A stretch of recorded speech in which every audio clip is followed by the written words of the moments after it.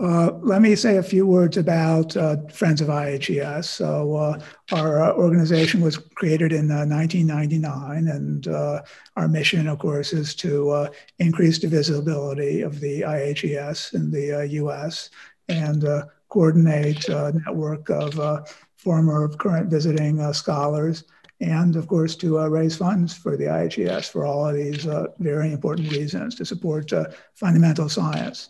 And all of our contributions are important, large, small, they all have an essential role to play. I know that founders of the organization are here. Bernard Santona, our first president, many of our board members and the earlier board members are here. Thanks to all of you for founding and for your many contributions to making this organization as successful as it has been. And thanks to all of you. So let me now turn to the current director of IHES since 2013, Emmanuel Olmo. Could you tell us something more about the IHES and its science, and what challenges do you face at the moment? So thanks a lot, Mike, and thanks a lot, all of you, for the kind words I heard. I hope you enjoyed the film as I did. We are more than 88 people attending this video, so it's a very good thing for us. So, as you probably understood, the Institute's mission is to provide an ideal environment for scientists to do their research, but also to connect and share their ideas.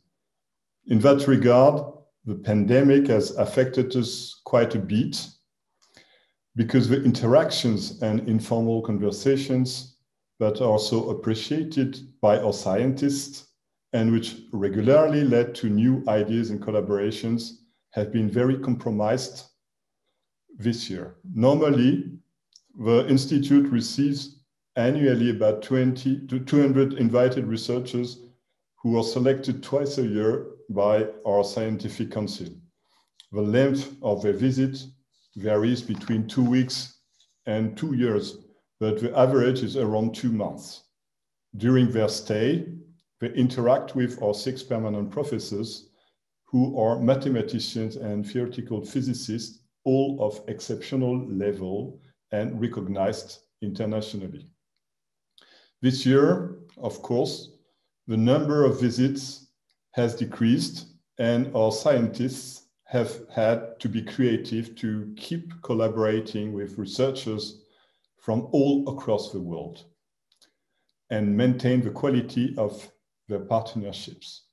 Seminars and conferences have become virtual, and for the first time, our summer school was held online.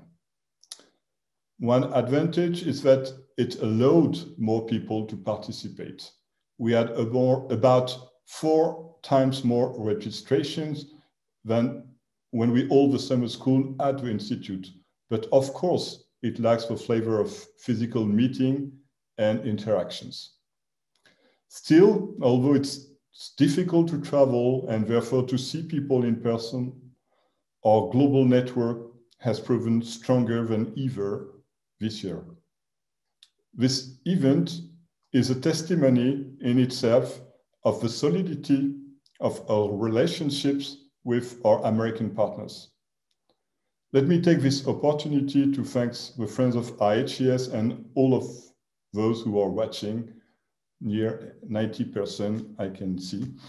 Even if in this difficult context, our researchers have managed to stay very active and very connected with colleagues from the US and from across the world. And the scientific activity, although with a different pace and a different format, is still very dynamic at IHES. The pandemic has certainly been a challenge. Apart from it, I would say that the main challenge for the Institute is to preserve and maintain its model long-term in order to continue to attract the very best minds from all over the world. Speaking of attracting talents, promoting diversity, equity, and inclusion in science is also one of our important goals. And we would like the Institute to better reflect how diverse exceptional scientists can be. Those are crucial issues, and the support, advice, and help from our network, especially in the US, has also proven to be very precious in that regard. Thank you, Emmanuel. So everyone, that was very informative, but if you have questions, there's a Q&A button at the bottom of your screen, and we'll try to get to all of the questions at the end. So I'd next like to introduce Slava Richkov, who is a permanent professor at the IHES in physics since 2017. So Slava studied in Moscow. He then obtained a PhD from Princeton and held positions in the Netherlands, Italy, Pierre Marie Curie University in Paris, and CERN, and then returned to École Normale and now IHES. And possibly and certainly, I hope you agree, IHES is perhaps your natural home, as you started out in mathematics. And if one asks, how can one combine mathematics and physics at the highest level of both, I think the IHES comes to mind as one of the very few places where one can do that.